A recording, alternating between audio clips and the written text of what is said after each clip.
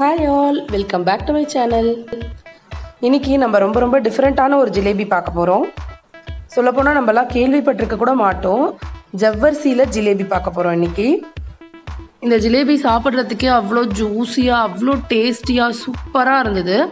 இந்த ஜிலேபி எப்படி செய்யறது அப்படின்னு பார்க்கறதுக்கு முன்னாடி இப்போதான் ஃபர்ஸ்ட் டைம் நீங்கள் என்னோட வீடியோ பார்க்குறீங்கன்னா என்னோட சேனல் சுபா வெங்கட் கிச்சனை சப்ஸ்கிரைப் பண்ணிக்கோங்க. பக்கத்தில் இருக்க பெல் ஐக்கனையும் ப்ரெஸ் பண்ணிக்கோங்க. அப்போ தான் நான் வீடியோஸ் அப்லோட் பண்ணால் உங்களுக்கு நோட்டிஃபிகேஷன் வரும்.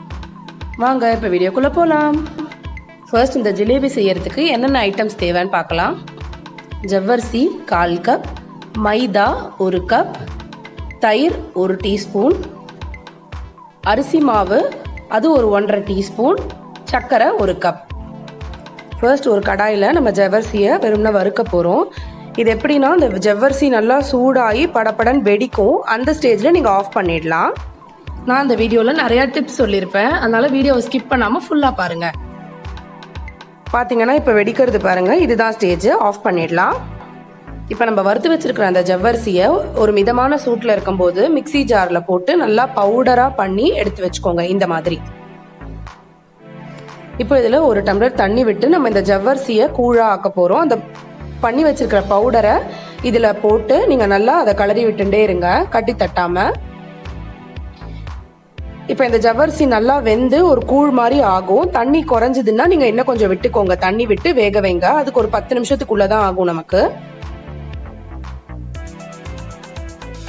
இப்போ இது நல்லா வெந்து கூழா ஆயிடுத்து. இதுதான் பதம். இந்த ஸ்டேஜில் நீங்கள் இதை ஆஃப் பண்ணிவிடுங்க. இப்போ இந்த ஜிலேபி மாவு நம்ம ரெடி பண்ணுறதுக்கு இதை தான் யூஸ் பண்ண போகிறோம். இது ஓரளவுக்கு நல்லா ஆறிடட்டும். இப்போ இந்த மாதிரி ஒரு மிக்சிங் பவுலில் 1 கப் மைதா, அப்புறம் அரிசி மாவு, தயிர், இது எல்லாத்தையும் போட்டு ஃபஸ்ட்டு நல்லா மிக்ஸ் பண்ணிக்கோங்க. இப்போ ஓரளவுக்கு மிக்ஸ் பண்ணதுக்கு அப்புறமா நம்ம ரெடி பண்ணி வச்சிருக்கிற ஜவ்வரிசி கூழை இதில் விடலாம். விட்டு கொஞ்சம் கொஞ்சமாக விட்டு நீங்கள் கலருங்க அதை. இப்போ பார்த்தீங்கன்னா நம்ம ரெடி பண்ணி வச்சிருக்கிற மொத்த கூழுமே அதுக்கு நமக்கு கரெக்டாக இருக்கும்.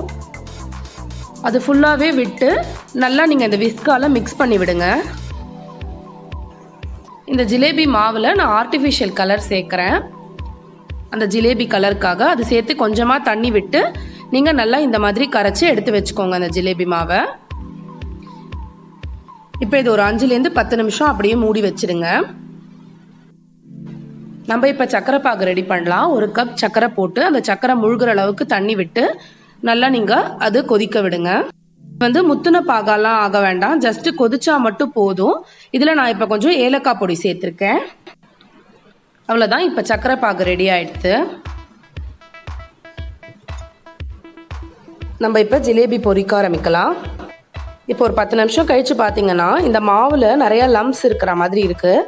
அது எதனாலனா இந்த ஜவ்வரிசி கூழ் சேர்த்துருக்கோம் இல்லையா, அதனால தான். அதுக்கு இப்போ நீங்கள் என்ன பண்ணுங்கள், ஒரு மிக்சி ஜாரில் இந்த மாவை போட்டு நல்லா ஒரு 2 ரவுண்ட் அதை அரைச்சி எடுத்துக்கோங்க. இந்த மாதிரி நல்லா நைஸான மாவாக உங்களுக்கு கிடச்சிடும். அதே மாதிரி நீங்கள் இன்னொரு பாயிண்ட் என்ன நோட் பண்ணும் அப்படின்னா, இந்த மாவுலேருந்து கொஞ்சமாக எடுத்து எண்ணெயில் விட்டு பாருங்கள். அது கொஞ்சம் ஒட்டிக்கிற மாதிரி இருந்தது அப்படின்னா இன்னொரு ஒரு 1/4 கப் மைதா சேர்த்து அதை நீங்கள் மிக்ஸ் பண்ணிக்கோங்க. இது எதனால அப்படின்னா ஒரு ஜவ்வரிசியோட வாகு ஒரு மாதிரி இருக்கும். நான் இன்னைக்கு இந்த சாஸ் பாட்டில் எடுத்து வச்சிருக்கேன். இந்த மாதிரி சாஸ் பாட்டிலில் நீங்கள் ஜிலேபி புழிஞ்சிங்கன்னா ரொம்பவே ஈஸியாக வரும் உங்களுக்கு. ஸோ இப்போ இதில் அந்த ஃபுல் பேட்டரியும் ஃபில் பண்ணிடலாம். இப்போ இந்த மாதிரி ஒரு பேனில் கொஞ்சமாக எண்ணெய் வச்சு நீங்கள் ஜிலேபி புழிய வேண்டியதுதான். பார்த்தீங்கன்னா உங்களுக்கு எவ்வளோ ஈஸியாக வருது பாருங்கள். அந்த மாவோட ஃப்ளோ எவ்வளோ நல்லா இருக்குது பாருங்கள். எண்ணெயில் ஜிலேபி போட்டதுக்கு அப்புறமா நீங்கள் ஒரு சைட் ஃபுல்லாக கொஞ்சம் வேகிற வரைக்கும் வெயிட் பண்ணுங்கள். அப்புறமா இன்னொரு பக்கம் திருப்பி போடுங்க. அப்போ தான் நமக்கு நல்லா கிறிஸ்பாக கிடைக்கும். நம்ம இன்னைக்கு பேக்கிங் சோடாலாம் போடலை, ஏன்னா ஜவ்வரிசியே நமக்கு நல்லா உப்பிண்டு தான் பொரிஞ்சுன்னு வரும். அதனால நான் அதெல்லாம் போடலை. இப்போ பார்த்தீங்கன்னா நமக்கு நல்லா சூப்பராக வெந்து கிறிஸ்பியாக வந்துடுது. இன்னொரு தடவை புழிஞ்சு காட்டுறேன்.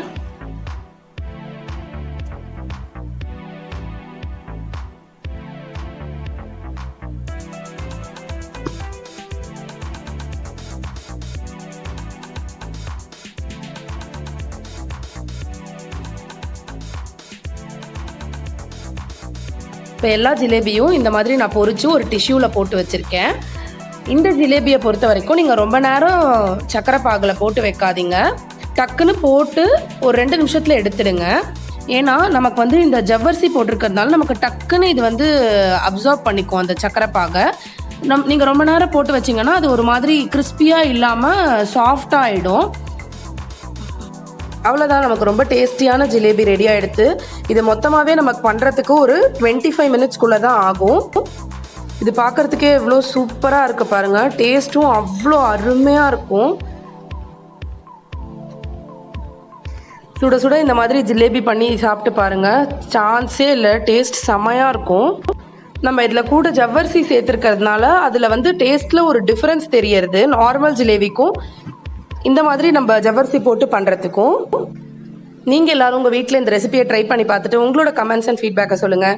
இந்த வீடியோ உங்களுக்கு பிடிச்சிருந்தது அப்படின்னா லைக் பண்ணுங்கள், ஷேர் பண்ணுங்கள், கமெண்ட் பண்ணுங்கள். மறக்காமல் சுபா வெங்கட் கிச்சனை சப்ஸ்கிரைப் பண்ணிக்கோங்க. தேங்க்யூ.